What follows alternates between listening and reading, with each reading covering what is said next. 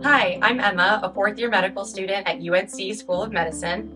And I'm Rashmi, a fourth-year dental student at UNC Adams School of Dentistry. Did you know that nearly 80% of those with autoimmune diseases are women, yet many face years of misdiagnosis before finding answers?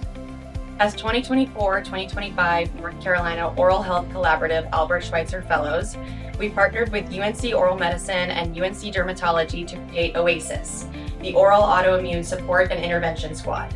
This is an initiative supporting and educating women about the oral signs of autoimmune diseases.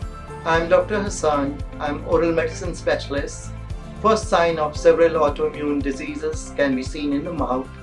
Oral medicine specialists have advanced training to identify these signs and symptoms and make oral and systemic connection. This helps in early diagnosis of diseases. Hi, I'm Dr. Colton, a dermatologist specializing in autoimmune diseases that affect the skin and oral mucosa. It's well known that autoimmune diseases can present in a variety of ways. Sometimes early oral signs and symptoms can be overlooked or attributed to other causes. For women, especially in marginalized communities, these delays can lead to unnecessary suffering. That's why OASIS provides resources to empower and support patients and providers.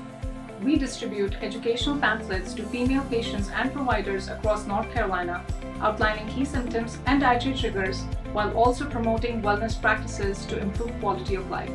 And we're building a provider network to ensure women with autoimmune diseases get earlier diagnoses and care. Through OASIS, we are working to close the gaps in healthcare and make sure every woman is supported. We believe that knowledge is power. By raising awareness of the oral signs of autoimmune disease, we can reduce delays, improve care, and empower women to advocate for their health.